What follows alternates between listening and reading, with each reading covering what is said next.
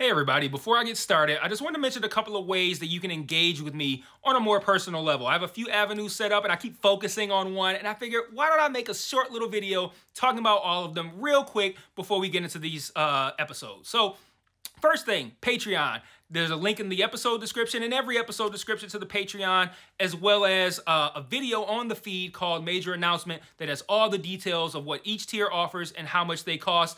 I implore you to check that out. I offer a lot of cool shit for my patrons. Second thing, the Discord channel. There's also a Discord link in the episode description and in every episode description. I have multiple channels set up there for each show that I'm covering, and it's a great way to just engage with me. I have a channel set up for MMA talk as well. I'm a big MMA fan, so if you're an MMA fan, you can check that out as well. There's a link to the Discord in the episode description.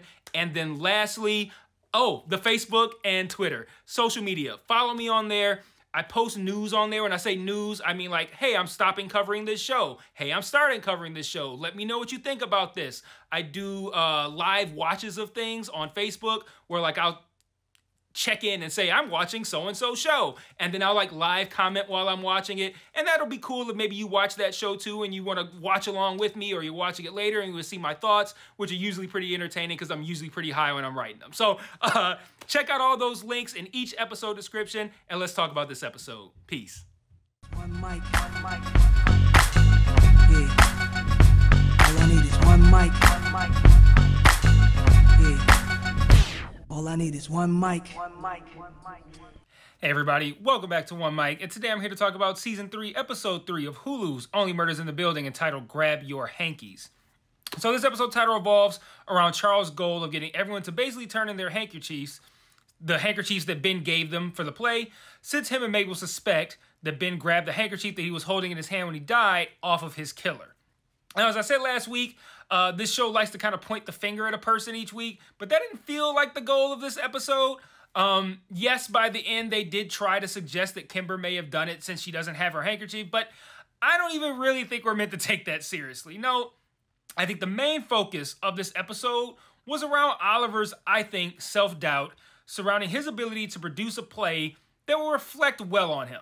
Like, this is what he considers to be his strong suit, so he has to live up to like all of his talk and his reputation and everything that he's done in the past. Like, like when he won his Tony, and he was like, yeah, Tony's my dog that I hate. I named him Tony on purpose to be confusing. We also see that Mabel and Tobert, I believe I actually misheard the line where he said his name last week and I called him Robert. But no, it's Robert with a T, Tobert. I thought Ben was saying his name wrong last week and he was correcting him. But anyway, we see Mabel and Tobert start to develop something of a romantic connection. We see this with Oliver and Loretta as well. And this makes sense because they would both have something of a chip on their shoulder, right? That could be something they could connect on. Like Loretta is still trying to make a name for herself, and Oliver is trying to remake a name for himself as well, especially after the convo he had with that critic last week who said that the play sucked. So all that to say, I'm finding the character-based stuff to be actually a tad bit more compelling than I have in previous seasons. Couple that with this episode being, I think, particularly funny. And yeah, this season's off to a really strong start, you guys. But I truly enjoy this show anyway. Like, they have to fundamentally change what it is for me to stop liking it. Because I like the characters, I like the structure of the show. Like, they could do this show for another couple seasons and I wouldn't get tired of it. So yeah, I'm kind of prone to liking these episodes anyway. So let's get started. With Ben dead and his show currently getting a 10 count from the referee, Oliver decides he wants to turn Death Rattle into a musical, and he needs to sell that idea to Donna and Cliff in between their makeout sessions. I loved Howard's recommendation of his friend at State Farm and how Oliver reacted when he said bam. Like, he shouted bam, and then Oliver's like, he jumped, but then there was kind of just like a, like, I can't believe this is even happening. Like, I even said something like, you remember how when I tell a story, when I tell a story, it has like recognizable names and a point? That was a great line. Oliver had a gre's episode this week, man. He was really good. And then the callback to the State Farm thing later when Oliver's having that fit in the bathroom and he comes out and Howard sings the jingle. Like, really good stuff, man. It's a really funny episode. But Mabel and Charles decide that Mabel is going to investigate Ben's apartment and that Charles is going to find out who's missing a hanky. And I love Mabel's impersonation of Oliver. I keep calling Oliver Howard, or starting to anyway. But her impersonation of Oliver in that scene, when he's like, yeah, it needs to be something that's kind of insulting. He's like, everything you just did, don't do that, or something to that effect. That was a great moment as well. But this led to a bit that they did this entire episode with Charles clumsily trying to get everyone to produce their hankies. And I felt like they started off with the best one. Like when Charles lays out the plan, he's like, what if we all found our hankies and everyone just showed them to me? That's his plan. Like, I love, he's like before he leaves, he's like, yeah, I'm going to do something way better than thank you for a hanky. And that was not way better than thank you for a hanky. Thank you for a hanky would have been better than what if we all just found our hankies and everyone showed them to me? But yeah, they did a good job with Charles' attempts to get the hankies. But like everything else, like the quilt, all that, none of that was as good as everyone just showed them to me. But this ultimately leads to what I said up top. Kimber is unable to produce her hanky after a sequence in which we see her singing with Loretta and narrating about taking someone out who is outshining you. But obviously, Kimber didn't kill Ben, so I'm not even going to spend time discussing that. I just don't believe that's the case. I don't even think they really put a good effort into making me think that was the case. And of course, we're not going to find the killer in episode 3. It's just like, like Charles said last week, like usually it takes 8 episodes. So I'm throwing Kimber out. You know, I don't believe it. I don't know why I did both shoulders. That's me throwing it out like in the trash behind my head. I don't know why I did both shoulders or why I did it so many times. But back to Oliver. So the play is now called Death Rattle Dazzle, and Donna tells him that he has to have a showstopper song in it. And he's looking for Loretta, who's late, and when she arrives, she tells him that Ben's brother Dickie is now her manager and that she has an audition for a role on a spinoff of Grey's Anatomy. And I'm just going to pause right here. Is there anything Meryl Streep can't do? Like, seriously, like, why the fuck is she so good at acting? Like, it makes no sense. Like, she is the Jordan of acting. Like, in this scene, she talks about being involved in the workshopping of Little Shop of Horrors. And on paper, it's not even the greatest line, but the way she delivers the line that, like, it used to be called Eat Me Seymour or something like that. Like, that was a hilarious line. And then when she's rehearsing, and she comes, when they're rehearsing, she comes on that goddamn lantern, and it bumps her in the head and shit. I'm just like, man, her comedic timing is so good. And yeah, I already knew she could be funny, but this is a unique character for her. And man, she's just crushing the fuck out of this role, man. So anyway, Dickie tells Loretta that she got the role on the Grey's Anatomy spinoff, but it conflicts with the play. And there's a great scene here where, despite how great the two of them have been together, Oliver really, really cruelly tells Loretta that she's under contract as a way of saying, like, you can't do this show because you are under contract and obligated to perform for me. And it's a really shitty scene. Oliver comes off really shitty in it. And then right after he goes, fuck. And you're just like, okay, one, I feel like I'm not sure how many times I've heard Martin Short say fuck, but it's probably less than 5. And yeah, and it was an accurate response for him being that shitty in that moment, which kind of betrays who he is as a person. So, yeah, that was a really great scene. And he apologizes legit like 2 scenes later.